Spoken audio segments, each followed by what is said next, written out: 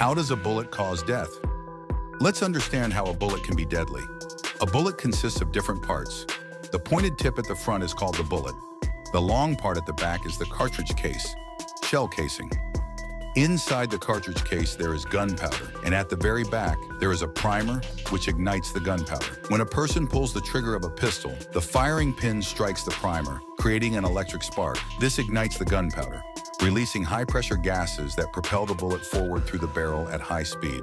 What happens? When a bullet hits the body, since a bullet is small but extremely fast, it applies immense pressure on a tiny area of the body.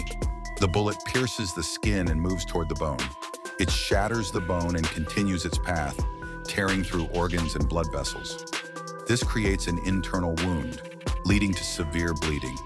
If the bleeding is excessive and vital organs don't receive enough blood, the person dies. Search Reyes.